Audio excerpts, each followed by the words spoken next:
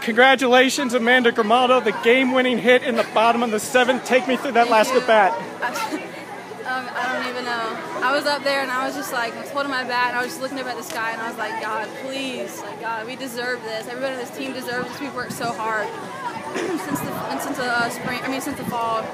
I mean, hearing them in the background singing the "I Believe" cheer, when I kept fouling those balls off and they finally sang it, I was like, this is it, this is time, this is it, and I just, it just went. I don't even know. Could you tell as the inning was going on that it might come down to you? Yeah. Well, when the inning before that, Kayla came up to me and was like, it's going to come down to a walk-off. She's like, I know it. And I was like, well, what better way to win? I was like, it's more exciting. And so when Jess got that walk, I was like, I mean, when bases are loaded and it's the seventh inning and your home team and, I mean, it's a tie ball game, I mean, who, do you want to be up or not? And I'm blessed to be in that position and to come out with it.